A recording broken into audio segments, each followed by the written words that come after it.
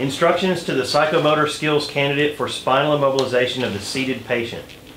This skill is designed to evaluate your ability to provide spinal immobilization to a sitting patient using a half-spine immobilization device. You arrive on the scene of an auto crash with an EMT assistant. The scene is safe and there is only one patient. The EMT assistant has completed the scene survey as well as the primary assessment, and no critical condition requiring any intervention was found. For the purposes of this evaluation, the simulated patient's vital signs remain stable. You are required to treat the specific, isolated problem of a suspected unstable spine using a half-spine immobilization device. You are responsible for the direction and subsequent actions of the EMT assistant. Transferring and immobilizing the simulated patient to the long backboard should be described verbally. You have 10 minutes to complete this skill. Do you have any questions?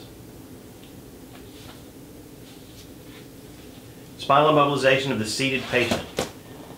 The candidate takes or verbalizes appropriate body substance isolation precautions. The candidate directs the assistant to place and maintain the head in a neutral inline position and also to maintain manual stabilization of the head.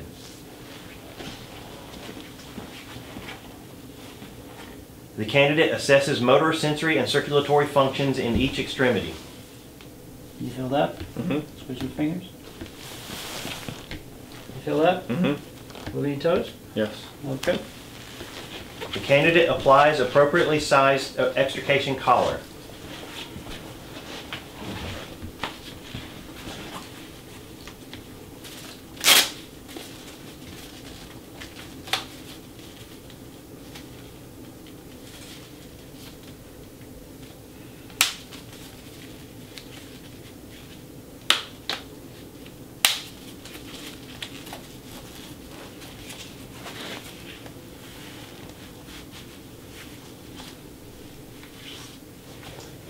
The candidate positions the immobilization device behind the patient. We're moving forward in your count. 1, 2, 3.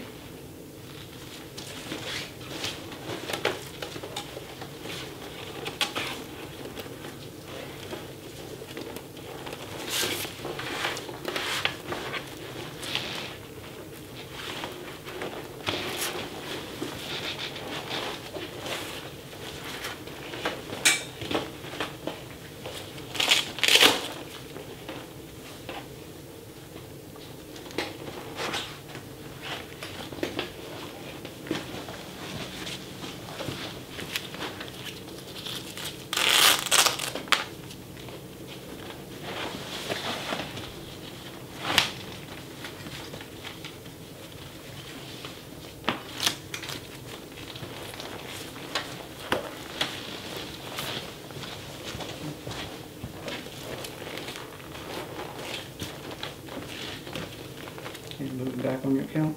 Ready? 1, 2, 3. Okay. The candidate secures the device to the patient's torso.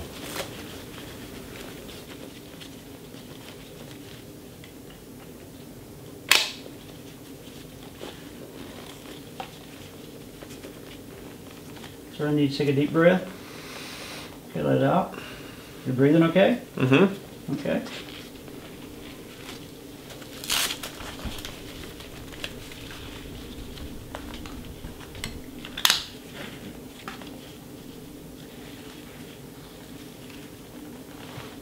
Take a deep breath.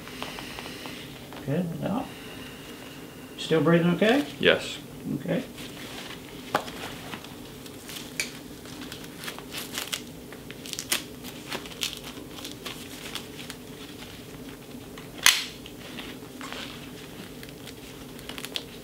The candidate evaluates torso fixation and adjusts as Still necessary. breathing okay, sir? Yes. All right.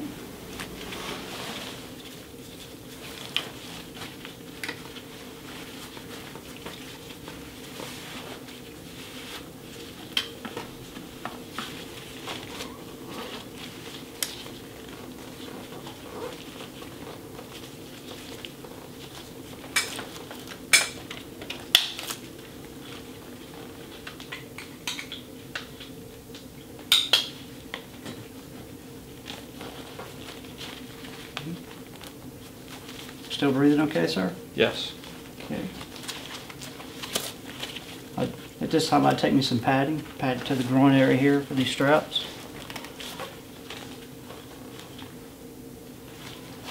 Is that too tight, sir? Nope. Okay. The candidate evaluates and pads behind the patient's head as necessary. Some patients may require more padding than others. The candidate secures the patient's head to the device.